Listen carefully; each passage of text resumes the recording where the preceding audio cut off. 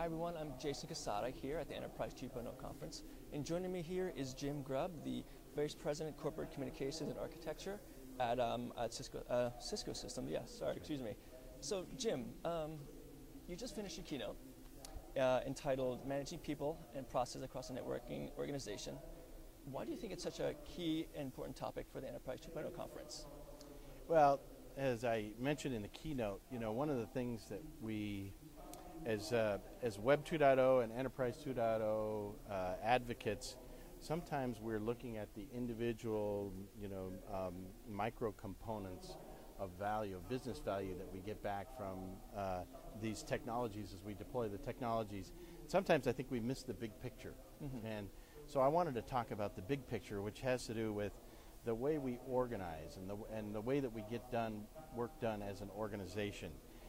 The concept of the networked organization is really one that goes beyond hierarchy, the hierarchical organization, the matrix organization structure, to a networked organizational structure, which is really a virtual overlay, because typically companies will still have some hierarchical structure in place, but we need to be able to work across those structures. Mm-hmm. And we need to be able to address all of the different modes of operating, whether we're focusing on geography, customer segment, product type, or working within a given discipline like marketing or sales or engineering, mm-hmm. for example. Yeah, and one of the key points that I took out from your keynote was that you mentioned that the org chart needs to be dynamically ordered to the moment, which is very true. Right. So can you touch a little bit more on that? They're basically saying that everyone has a role in everything. Is that correct? Or? Well, no, actually not. That's the point. Not everyone has a role in everything. But as individuals, we have roles in multiple different disciplines. Mm-hmm. So, but no individual is the same. And this is the beauty of using the business social networking tools, because it exposes the social graph. Yeah.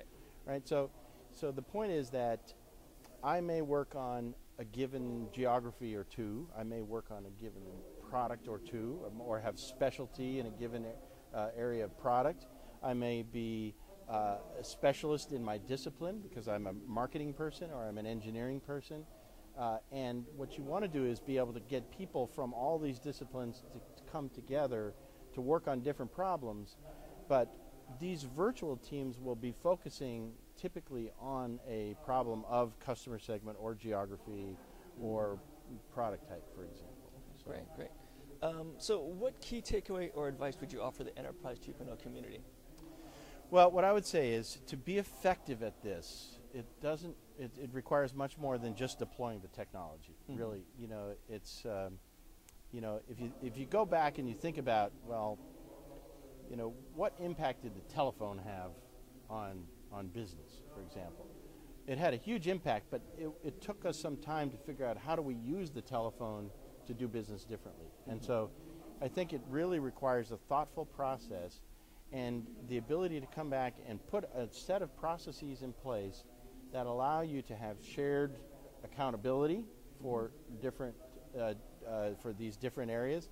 So shared accountability for geography, shared accountability for product type, shared accountability for customer segment, and that from a culture perspective, you reward people in a shared fashion across these things. So this requires considerable rethink of the way that we do accountability and also how we reward folks. Great. Well, thank you so much, Jim, for taking time out of your busy schedule, and appreciate it. And thank you so much for joining us, and we'll see you later. Thank you very much. All right, you're welcome.